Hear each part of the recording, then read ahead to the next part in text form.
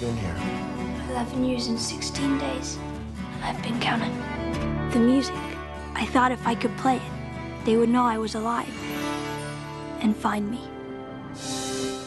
Sometimes sad, often sweet, August Rush is an emotional fable that will surely pull at the heartstrings of mothers everywhere.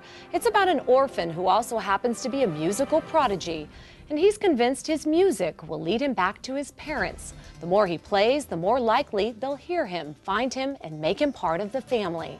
At the start, the film relies on flashbacks, and that might confuse younger viewers.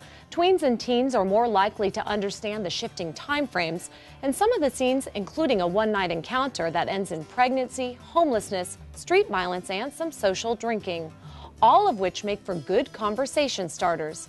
In the end, August Rush delivers a positive message about a young boy's desire for family and a mother's unceasing, unyielding love. Explain something to me, though. Why now? Why not before? Why is it so important that you want him now? I've always wanted him. I've waited 11 years, 2 months, and 15 days to find out that he's alive. I've been counting. At times fantasy, at times musical, at times drama grounded in harsh reality. It's a hybrid of a movie for sure.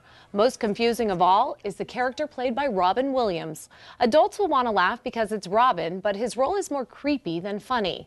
That disconnect will be lost on kids, but moms and dads will feel it.